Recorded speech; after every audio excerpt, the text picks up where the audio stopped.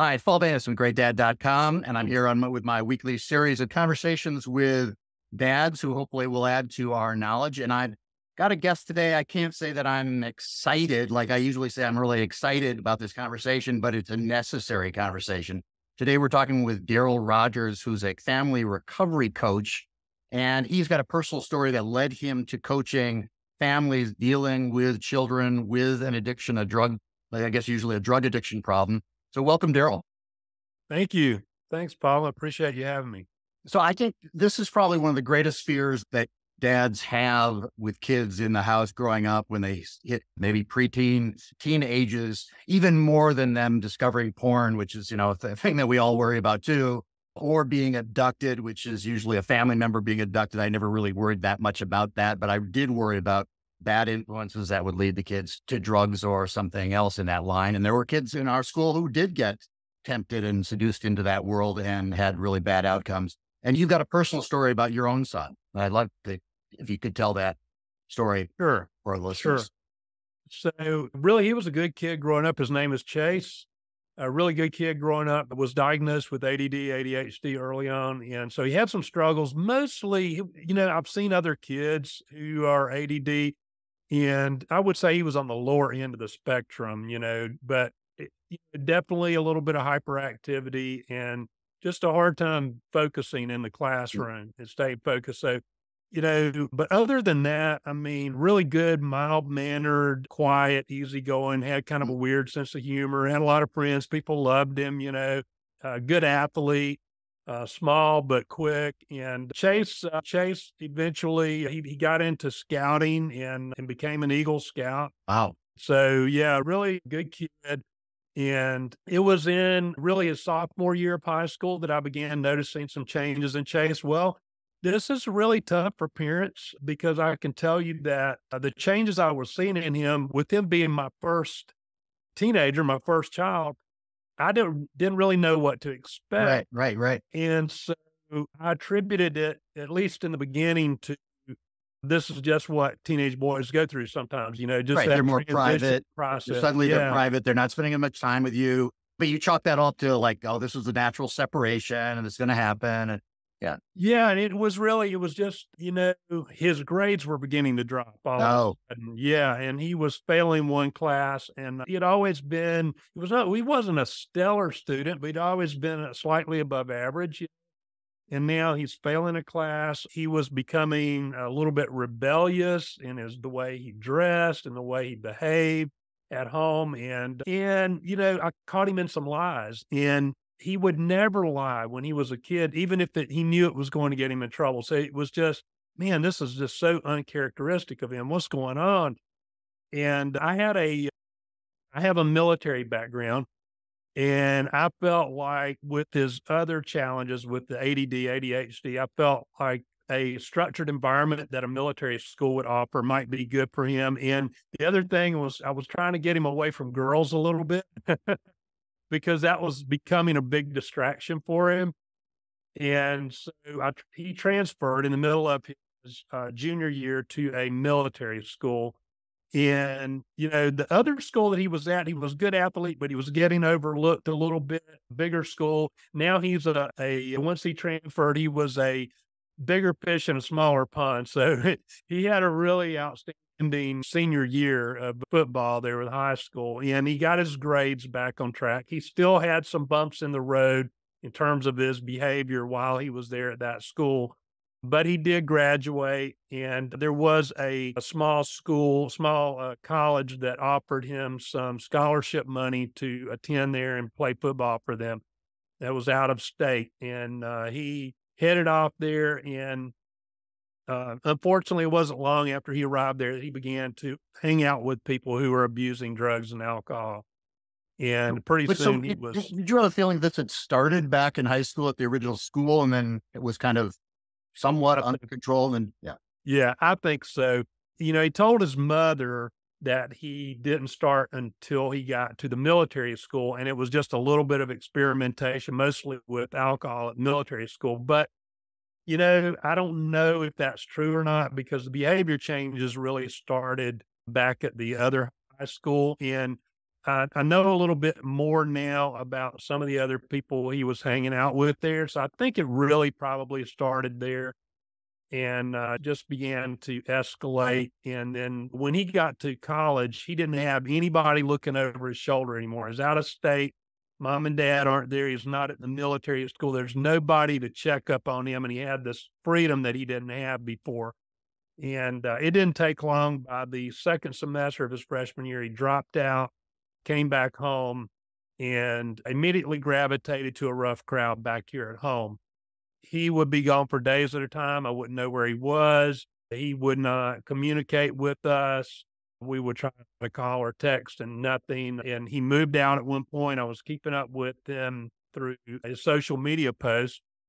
And he was not a big kid to begin with, but now he's losing weight rapidly. I can see in the pictures, he's very pale, glassy eyed. I see pictures of him. It looks like he's in a hotel room with a bunch of other kids and they're just kind of laying all over the bed like it looks like they're all strung out on drugs, and it was a scary thing to see that. And so the word intervention just popped into my head because I'm in that mode at this point where I got to do something to save my son's life.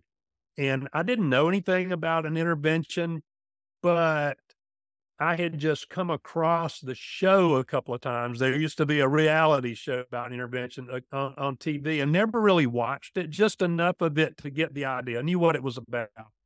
And so I began to do Google searches and I found this intervention company in Chicago, and they sent someone to my house. I paid them to send someone to my house to help me with an intervention for Chase. And we did have an intervention for him, and we're successful at getting him into treatment. There's a lot more to that story. It's all a story in and of itself, but he went to treatment in South Florida, and he was in treatment for 30 days and then went to a halfway house and bounced around to several different halfway houses there in South Florida, spent a total of about 9 months there, came back home and was doing a lot better, got a job just working in retail, but it was his first job, and he was staying away from the people who had been a bad influence before. And now he was going to IOP, intensive outpatient care, like group therapy 2 nights a week, and they would drug test in there, And so he was doing a lot better, but as the months went by, he began to relapse, and I didn't know anything about addiction at the time, but I could tell something was off. And he finally came to me one day and he said, "Dad, I'm headed in a bad direction again." I said, "I know." He said, "I'm hanging around a rough crowd. I need to get away from these people and I don't know how to accept a move." And he told me I've taken a job transfer to Florida back to the area where I was in treatment. He'd already made living arrangements there. Told me when he was planning to leave. I told my wife, Kim, and she made Chase promise he would come by and have a meal with us before leaving for Florida. Well, the day came he was supposed to come by and eat with us, and he didn't show up. It's getting later in the afternoon. We're sitting around talking in the living room. And about that time, I had a phone call from a friend, and I went outside to have my phone conversation. And I'm out in the front lawn. It was May 29th, 2014. And I'm talking to my friend on the phone, and a police cruiser pulled up to the curb in front of our house. And it was an officer coming to tell me that there had been a bad wreck and that Chase had died at the scene. And the wreck really happened only a few miles from our house, probably less than 5 miles from where we live. I'm sure it's less than 5 miles, maybe closer. But anyway, I invited the police officer in. He came in with me to break the news to my family. I gave them the news, but he came in as support. And he didn't have a lot of answers that day as to the details of what happened. But as things went on, we began to find out that there'd been a going away party the night before that Chase and some of his friends attended, and they got really messed up and all kind of drugs and alcohol served there. And then the next day, they woke up late feeling hungover, and they decided to go to a party near a home, and they all smoked marijuana there to help them cope with their nausea. That was the idea. And then Chase let a girl that he had dated at one time, he smoked with them, get behind the wheel of his car. He got in the front passenger seat, and then another kid got in the back, and they left that park and only made it a few miles before she lost control of his car in a curb. and it hit a tree, it skidded off the road and hit a tree, and Chase died at the scene. It took about an hour for them to get the other two out of the vehicle, and then they came home. The two survivors returned home and continued their recovery at home. But then 7 months after the wreck, and just a few weeks prior to what would have been her first court appearance, the girl that had been driving that day died after a fire broke out in her apartment. And the fire chief, they said they believed that she poured gasoline all over the floor of her apartment, stood in the middle of it, and ignited it. There were two suicide notes that were found. So it's a terrible story. It's a tragic story, but it's one that I think parents need to hear and other people out there, teenagers need to hear. Yeah. Yeah. Joe, my heart just goes out to, I mean, that's any parent's worst nightmare is getting a visit from the police in that circumstance. And I'm sure like everybody else, I don't even know what to say, but in that story, what I hear, I guess, is probably the same thing that a lot of people would do. It seems like the same steps that I would take. I try to get close to my son or my daughter and talk to them a lot, as you did. And then eventually go to intervention and go through all the steps and, with all the best intentions, thinking that you could get a handle on this. And I know nothing is guaranteed in this life. So there is that, but it sounds like you did everything that most of us would have intuitively thought, but yet you've then kind of, when we talked earlier, said that you yourself now realize that you made a lot of mistakes along the way that you wish you'd known. And that's part of the reason why you've got this outreach, is trying to help other parents. So what in that story was incorrect or could have been done in a different way? Yeah. Yeah, there's certainly things I could have done better. I think the intervention was one of the best things that I did, Right. because it's sort of and I don't recommend it for every person in every situation, but in that situation, it was a pattern interrupt for Chase. It got him into treatment. It gave his brain a chance to heal, gave him a chance to get away from the people who were being a bad influence on him, and for him to begin to learn some life skills, that could some coping skills, some healthy coping skills, so that he could cope with the stresses of life without having to turn to drugs. I think the first, I guess I would call it a mistake that I made, would be that he moved back in with us after treatment. I think that is usually 9 times out of 10, I would say that's a mistake for most people, to let your adult child move back in with you at home after treatment. Because it sounds like the totally appropriate thing to do, right? yeah, you would think it would be the right thing to do, right? But the thing is that there are a lot of underlying causes to addiction, and, for whatever reason, the person who's battling addiction, when life stresses come up, and we all have to deal with stress every day in our life as adults, but when those life stresses come up, they're looking for a way to cope with those stresses. They don't have the healthy coping mechanisms that we have. They've not developed those. And so when they go to treatment, they're learning some of those things, but depending on how long the treatment program is, and most of them are only 30 days because that's what insurance will pay for. I like to recommend longer programs, like a 1-year program when possible, but even then, they need time to gradually work their way back into, transitioning into being an independent adult and being able to gradually learn how to cope with those stresses as they move right back into the family unit. And the family, if they've not been doing their homework, they don't understand addiction. They can do things or say things that will trigger that person, their son or daughter battling addiction, into a relapse. And it's unintentional, and the parents have the best intentions, but those stresses, they're stresses that are just automatic anyway. It's just part of family life. They're not going to agree all the time on everything. And when those stresses come up, it's just a recipe for relapse. Right. Right. So that was definitely one thing I would have done different. So in your experience, it sounds like there are a lot of factors here. I don't know if the ADHD or that played any role at all, but bad influences, opportunity, potentially genetic disposition to addiction.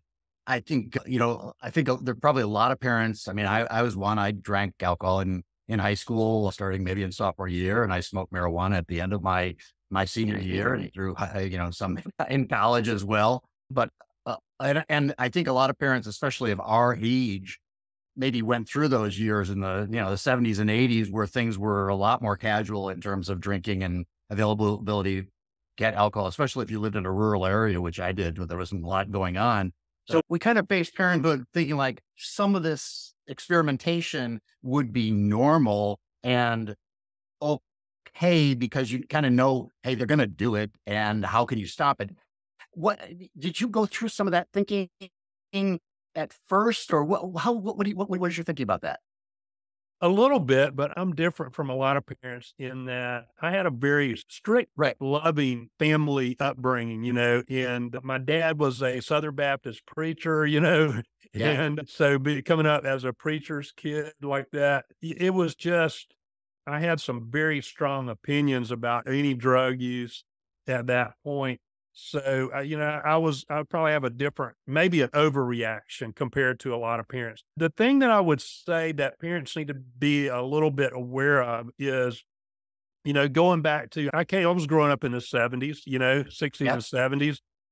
And I remember those days, and the drugs are different now. So Yeah. even the marijuana is so much more potent, and there's different ways of consuming it. And parents need to understand that it's not the marijuana that it was, Right. then, not even close.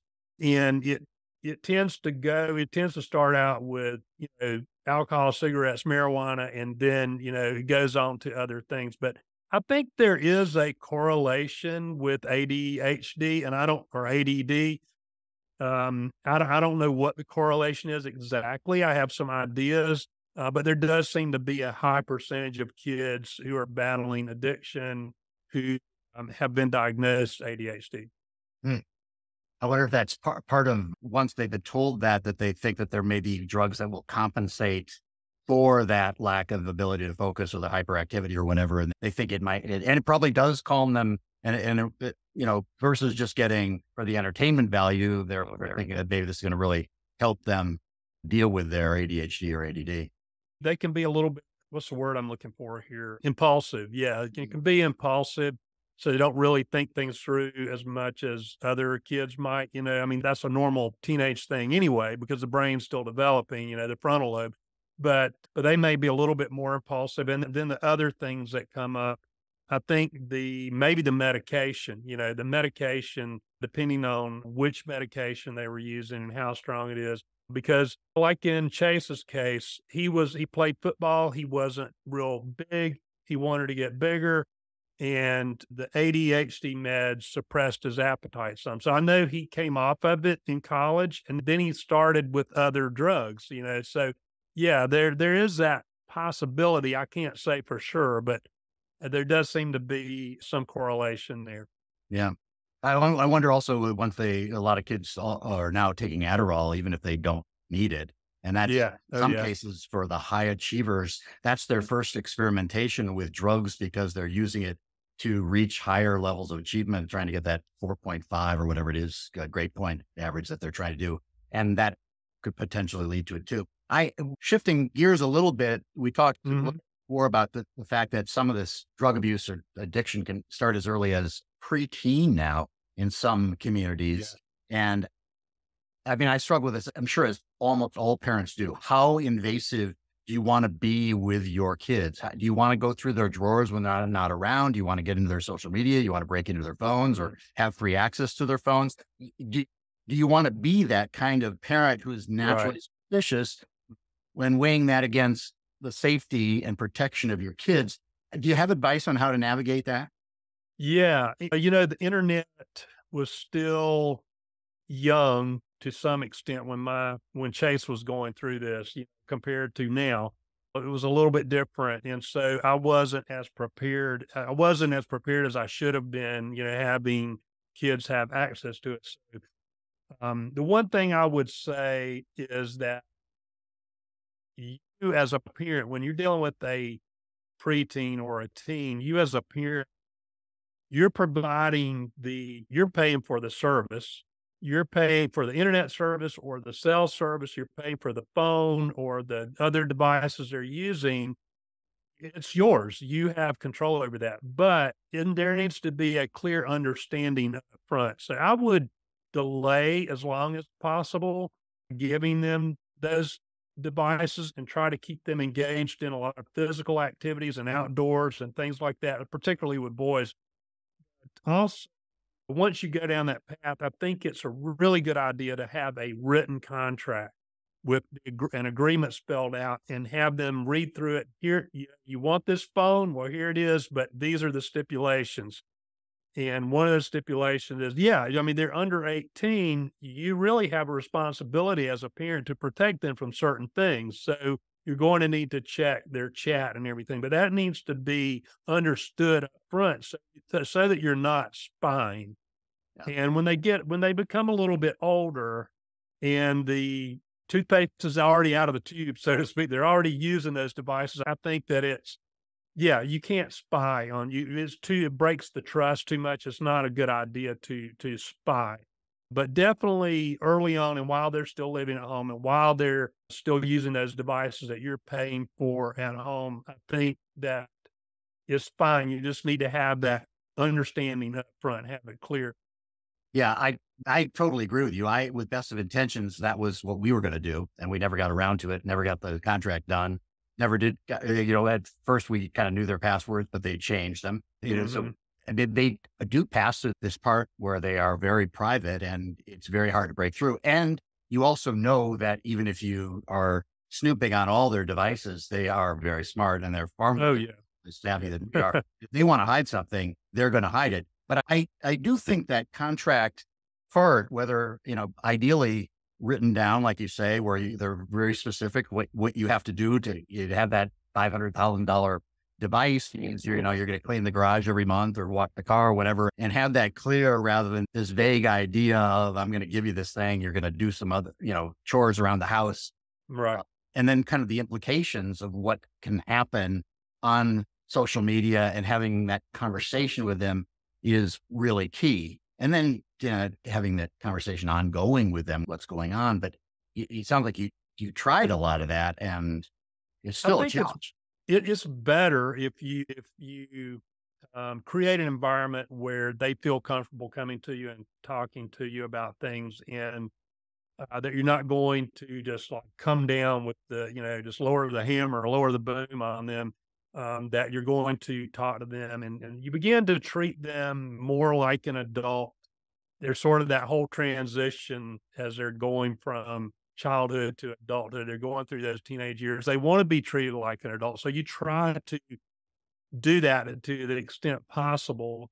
So you begin building that trust a little bit and you begin letting go of control a little bit more and a little bit more so that, they're more likely to come to you and talk to you when something does come up. Yeah, go ahead. Go ahead. Well, I think part of that too is the love versus the suspicion and the continuous reiteration that I'm trying to protect you.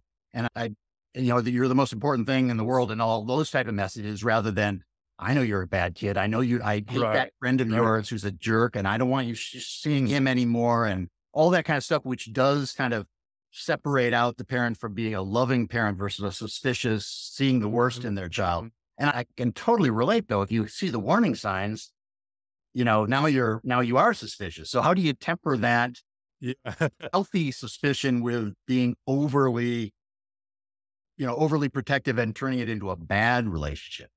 Yeah, you have to really be careful about that. And that's sort of what I did. I really did do that. I mean, it wasn't that it was terrible, but it did become an adversarial relationship at points at certain times where I was just overbearing, trying to control things too much. And so I turned it around with our younger son where he and I would butt heads a little bit. And he was much more Chase would sort of earlier on would go along with me if I was pushing him a little bit in a certain direction, whereas his younger brothers, no, he would push back.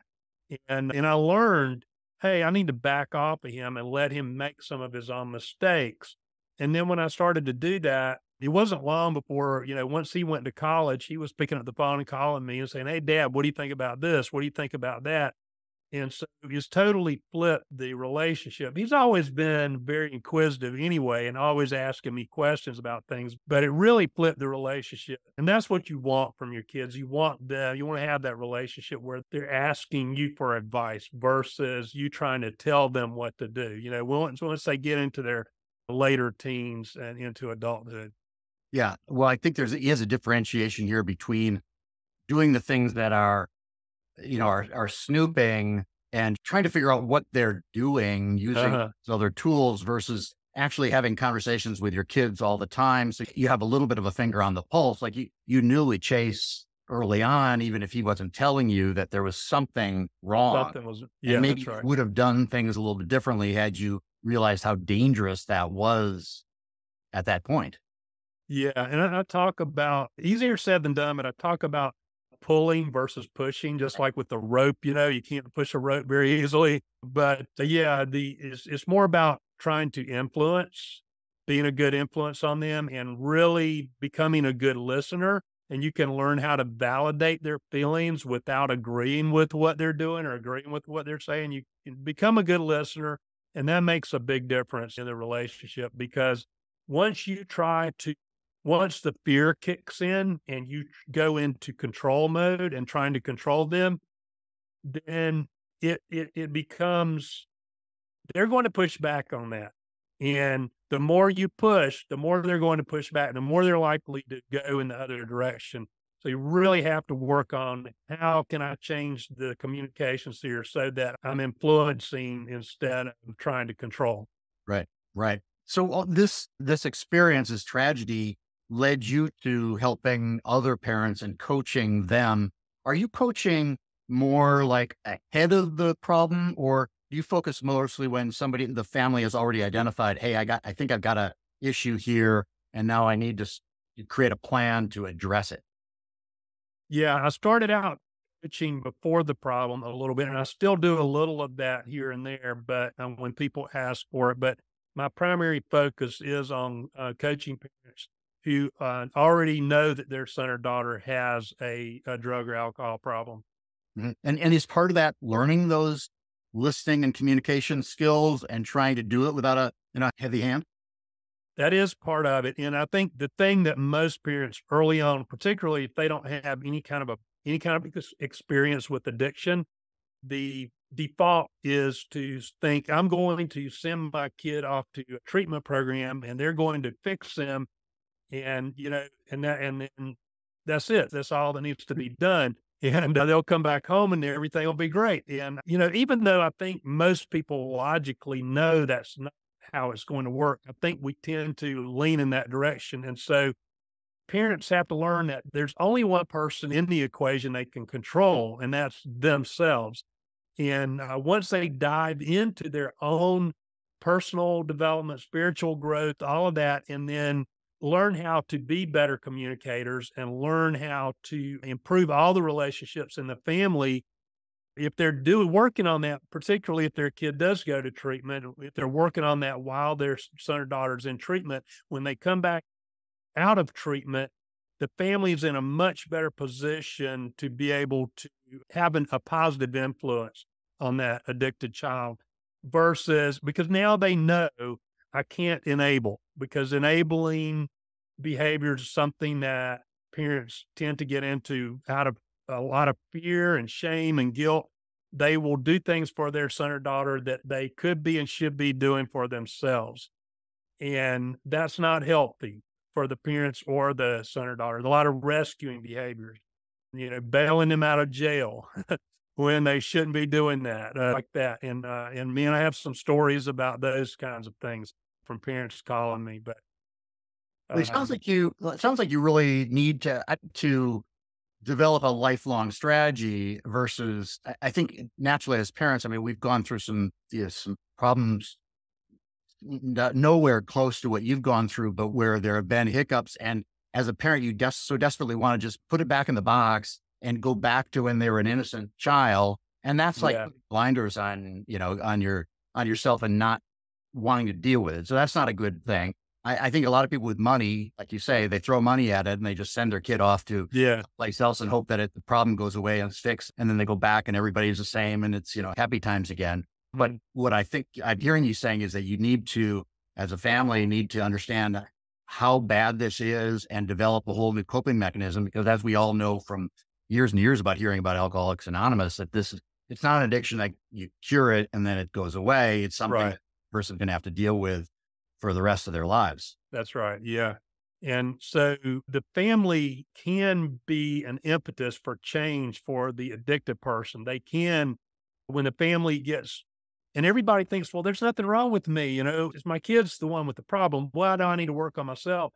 But really, you give your child the best opportunity at recovery when you, as the parent, begin to work on yourself and in all the family dynamics, because addiction does affect the entire family. But the other part of that is what you just really touched on, is that the family is so stressful on the whole family that it can destroy a family. Yeah. So regardless of what happens with your child, it puts stress on the marriage, it puts stress on your other family relationships, and it can just pull a family apart. So you need to work on that just to get stronger, to be able to weather the storm.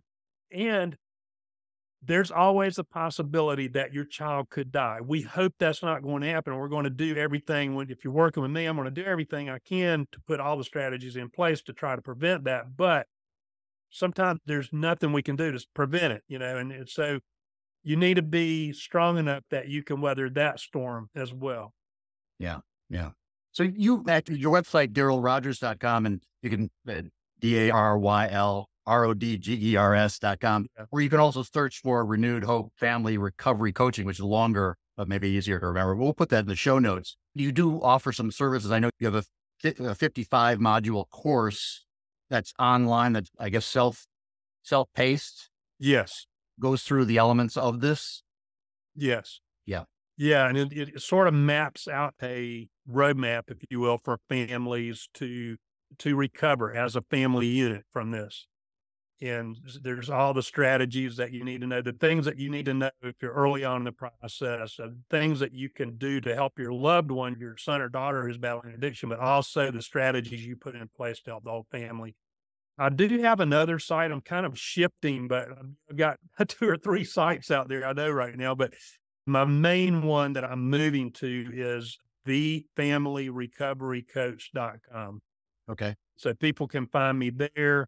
There is a free book download on my other site, DarrylRodgers.com. This is a story of my son's life, and they can download a copy of that book there.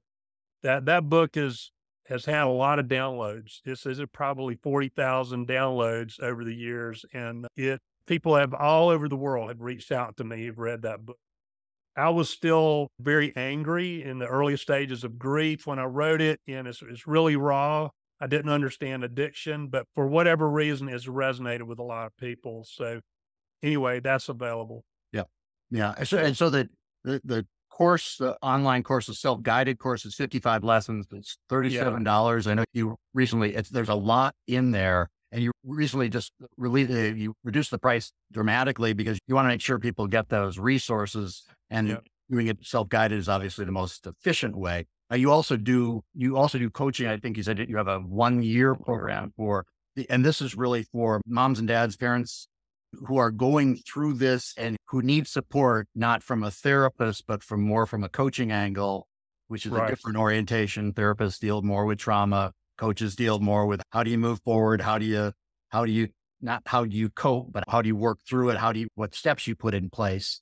Yeah. I'm really intrigued by that because people must feel totally alone during this process and need that, not only the coaching, but the group coaching and the support that you could get in that situation, just the way the same do like Al-Anon, supports families of alcoholics, because they're going through, their own tragedy and drama as well as the person who's addicted. I do facilitate a PAL group. PAL is Parents of Addicted Loved Ones, and that's a free thing that parents can go join. It's just that I see, and it's a great organization, really good. It's just that I have seen where some parents need more. They need more accountability. They need more in-depth coaching. And so it's really about giving them a roadmap. This course, or not a course, but the online group coaching program, it gives them a roadmap for helping them go through the whole transformation process where they can find joy and fulfillment in life again, regardless of the choices of their son or daughter battling addiction, and at the same time, put their son or daughter that's battling addiction in the best position possible to be able to recover. It's just all about family recovery, dealing with the chronic worry, dealing with all of the other emotions, and putting some strategies in place and having the accountability and the community there with the other parents. Because a lot of parents they really feel alone in this struggle because Well, they I'm sure can't they, talk to their friends or family about it, you know? yeah, they feel shame. They feel competent. They feel like they're a bad parent. And there's a lot of horrible feelings that are even independent of the grief, I'm sure. Oh yeah, for sure. And speaking of grief, they really are grieving over their son or daughter while they're still alive because they've lost their son or daughter the way that they knew them, the way that they raised them, the way they're behaving is like somebody they don't know. And it's just not the same. And they're already sort of in a grieving process and sort of an anticipatory grief too. And they're fearful about where things are headed. And so that's just another whole set of emotions that have to be dealt with. Having gone through that myself and having dealt with the grieving process that came after, we lost our son, I've developed some tools that will help parents get through that. Well, I'm sure part of this whole thing is this feeling of powerlessness. And, key to it is understanding where you have control, where you don't have control, and making peace with that. And it's age old maxim about learning what you can control and what you can't and getting used to both those dynamics. Yeah. That often really takes the help of somebody else and other people's experiences to get to that place, I'm sure. Yeah. And it's a muscle that you build, and so it takes time. And it's like I was just telling somebody just yesterday in a conversation. It's a process. You need accountability. And the things that you need to do, a lot of times intuitively, you need to be doing some of these things, but you need accountability because you need to, not going to feel good at first. You're going to say, well, I know I need to do that, but I don't feel like doing it today. Yeah. Just like going to the gym, but you need to go. Right. So, but once you go, then you feel better. Right. And that's where the accountability really comes in. Yeah, well, like my example of the contract for the phone. I mean, if I had been in coaching at that time and had somebody say, are you going to do that next week? And I, Right. definitely would have, rather than saying, hey, that's a great idea. And getting all those warm, fuzzy feelings that I'm the type of person who would do that, though I don't follow through. And that's part of the magic of coaching, along with a lot of other things, is that accountability component. That is a big piece of it. Darryl, it's a very sad story that you've told. I'm sure a lot of people can understand it on some level because it's fear that we all have. And if there's anything good coming out of it is that you're able to talk to other parents and help them through this and understand the danger signs of some of the things that you learned along the way. Well, thank you. Thank you. It's always healing for me. And this has been part of the healing process for me is being able to tell my son's story, kind of keep his memory alive. I talk about the good parts. We didn't have time to get into a lot of that today, but it's a way of keeping his memory alive. And at the same time, being able to help other people who are going through this. And it's healing for me because of the feedback that I get from other people, and all the love that I feel from the people who are hearing the story, it's just healing. So. All right. So you can find Darryl, put in the show notes, so you can find with all those URLs. Okay. All the answer, GreatDad.com. I've got a course on gratitude that you can get for $1 for listeners of this podcast. If you go to GreatDad.com/courses and you'll see the course on gratitude, and you put the code in podcast1 and it'll be just $1, $38 off. So with that said, I'll sign off for this week with my guest, Darryl Rodgers. Until next time, hold your kids close and try to be the best dad you can be. See you next time.